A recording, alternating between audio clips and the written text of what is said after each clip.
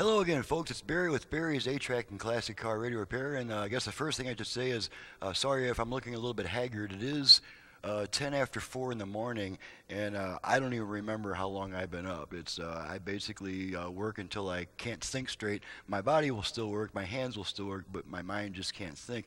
And that's when I finally go to bed for usually about 16 hours, and then I wake up and work for another 24 to 30 hours. It's just kind of gotten into my blood. And I do apologize for any informality or any bad appearance on my part. At any rate, tonight's demonstration or this morning's demonstration, whatever it is going to be. This seems to be the week for all-in-one combos, and I have to say that I normally don't take these. Only during certain times of year do I accept these.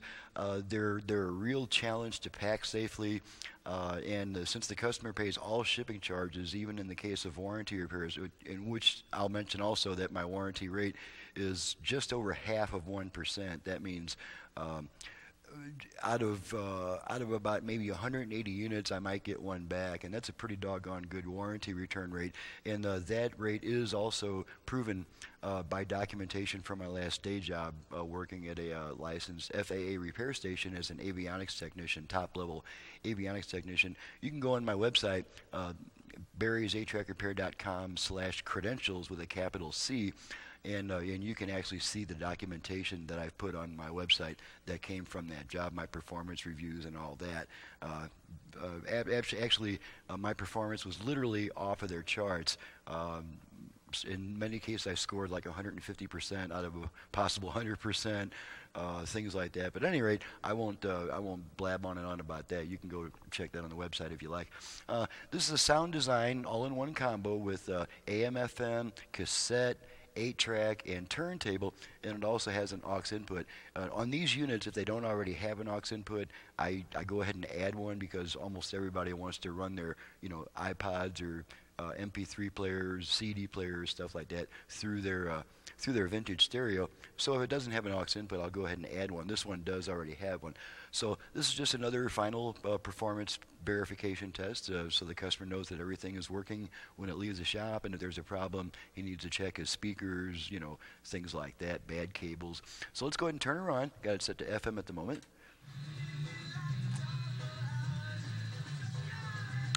And we'll just go ahead and run it across the dial. Make sure we pick up. Now, these home units, they don't pick up nearly as much as the car unit does, and especially as much as the converted car units. But we should get 10 or 15 stations.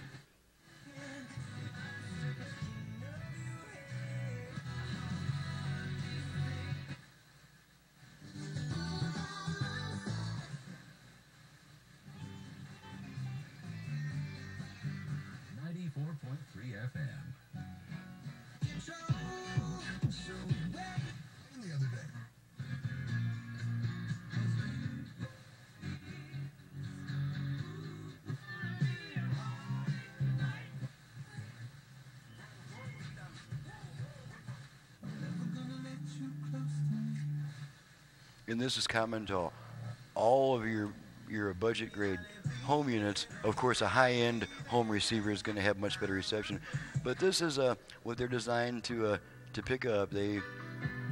That's a lot of stuff to pop into a unit, and of course, everything is manufactured on a budget.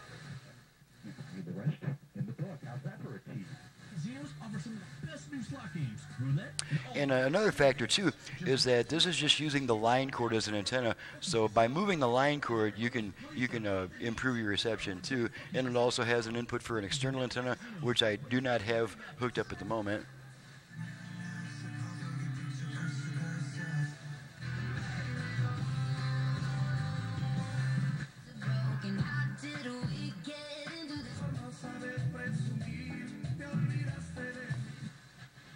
So that was probably between 10 or 15 FFM stations. There's probably nothing on the AM except around 1400. We'll switch over and check that real quick. And you're hearing the familiar AM interference and hum and noise.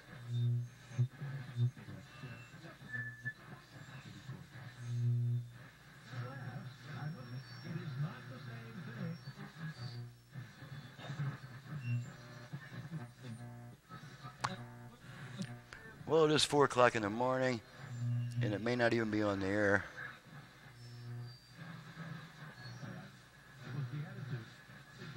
And also, these units have a loop antenna, and so the orientation of the unit can affect the reception also, but it looks like we're not going to pick up anything at this time of the morning on the AM band, so we'll just go back to FM, and then we'll play around with some other functions.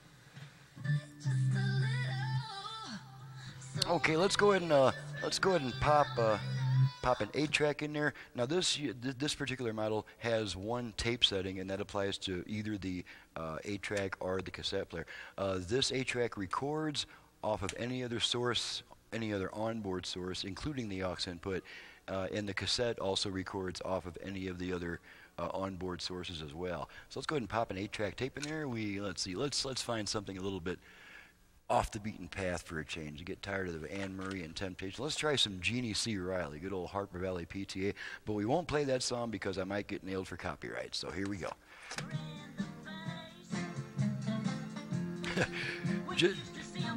Just about every song by Jeannie C. Riley has something to do with Harper Valley PTA.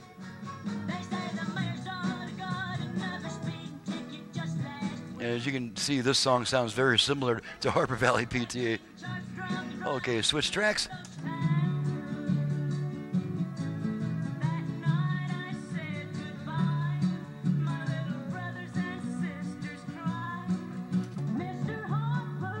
Mr. Harper. That's another spin-off of Harper Valley PTA.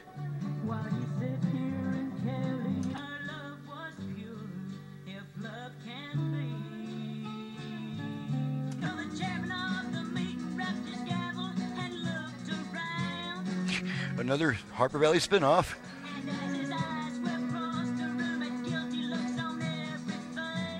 It even has some of the same vocal lines.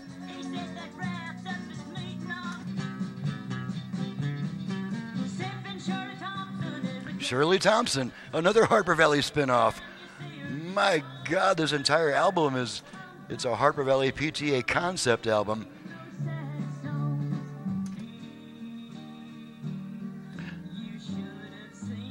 This is a recently acquired tape, and I had no idea how tied to Harper Valley PTA this lady is. I mean, she put out one song that, you know, made a massive hit for a while, so let's go ahead and make an entire album around that song. It's pretty hard to believe. So anyway, just for fun, we'll pop a little Anne Murray in just for a few seconds.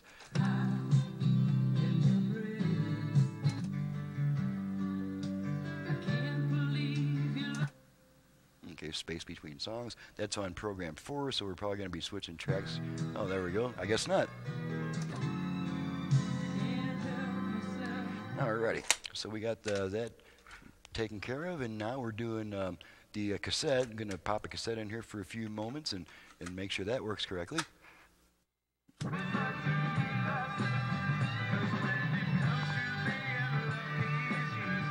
You're listening to the strains of Cat Stevens.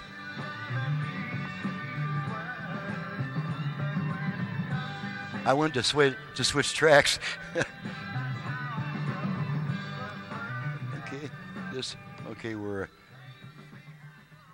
Okay, now that we're on the space between songs, let's make sure the rewind works, and we can tell that by making sure that there is music when we hit play again. Rewind for a short time, hit play. Okay, that's the same song, of course. Let's go ahead and fast forward. This does have a nice strong fast forward and rewind.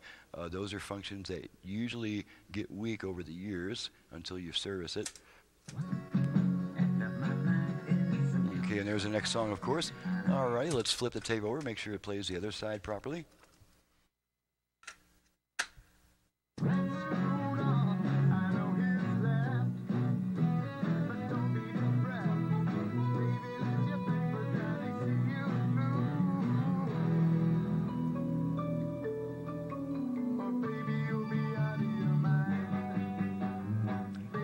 Interestingly, the title of this tape is Cat's Cradle, but it does not have the song Cats in the Cradle on it. That's, I think that's pretty interesting.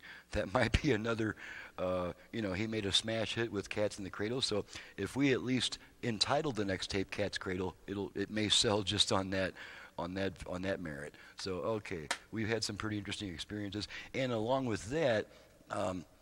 Now, since the customer said that somebody else did this job, it's okay to go ahead and point it out and make a big fuss about it. There's been some creative gluing done. Now, these aluminum front panels, brushed aluminum front panels, they were generally held on with just a little line of adhesive. And over the years, that adhesive tends to dry out, and then the front panel will start to come off. So someone, before this customer, had taken, I can't even tell what it is. It looks like possibly Elmer's glue, but they just slopped that glue all over the place. Let's see if we can get a close-up of the glued area. See if we can move this unit. Okay, we're gonna move it back to get the focus, but you don't see it real well. But there you can see some of that glue spilled out from under here and got all over here. There's all kinds of junk right there. Just a really crappy gluing job. Definitely nothing that I would do. So now we got that out of the way, let's back this thing off again, and we're going to test the phonograph portion. And we're just going to make sure that the automatic functions work properly and that it plays, drops the needle down where it's supposed to and all that. And as is usually the case, we've got some Herb Alpert. I grew up, my brother is a local radio personality in this area. He has a talk show on 11:30 a.m., and 2 or 3 FM stations that are more like sister stations by the same owner. He also does some news. So that may explain why a lot of customers, say I sound like a radio guy because I've got a lot of his influence. So at any rate, let's go ahead and, but the point that I was getting at was when I grew up as a young child, all that was playing in the house was talk radio. We never listened to music in the house. He was grooming himself from that age to be a radio personality. And he was like, 8 or 9 years old, and he already knew that he wanted to be a radio personality. And the guy is a fantastic hockey announcer. He is every bit as smooth as Dan Kelly and the other guys that you hear, professionally. And he finally got a break when he moved in with me for a while and got a job at our local radio station. So that may explain why you sometimes hear him when I'm demonstrating the radio functions on car players. That is at reasonable times. It's 4:30 in the morning, so he's probably asleep.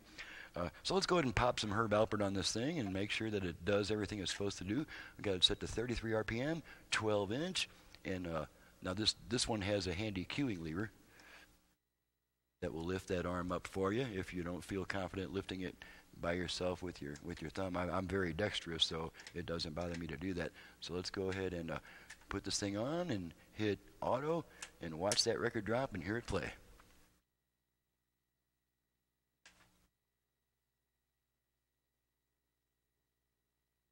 Oh, I forgot to set it to phono. There we go.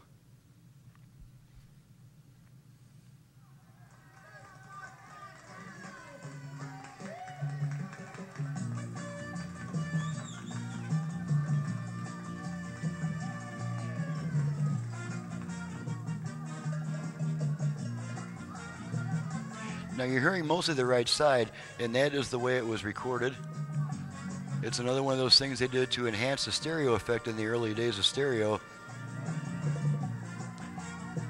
So just to prove that, let's make sure that we get a strong left channel on the next song. There we go. That's much more balanced. We'll let you have a peek at the output level meters.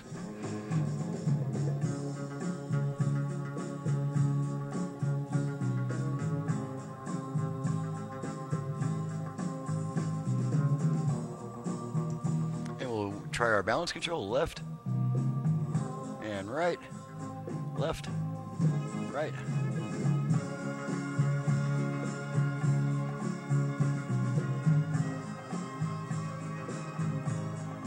Okay, back to the unit in the foreground.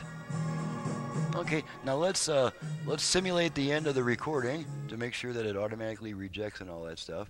And the types of units that have a built-in phonograph normally turn off by themselves. If you don't have the power switch on and you turn the turntable on, that will turn on the whole unit. So this unit should turn itself off automatically at the end of the stack of records. So let's just make sure it does that.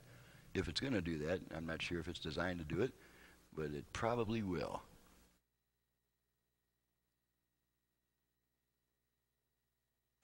There we go. Alrighty, so that concludes the test. Everything is working fine. She's ready to go back. I'm ready to either get on to the next job or to go to sleep or have another cup of coffee or whatever it is that my whims dictate that I do. This is Barry with Barry's 8-track and classic car radio repair. Needless to say, if you have an 8-track unit in need of service, in some cases all-in-one units, depending on the time of year and my current workload, and whatever value or whatever risk I might assess with the shipping and the packing and all that stuff. It's kind of an iffy subject, so you definitely want to check with me before you send in one of these all-in-one super consoles.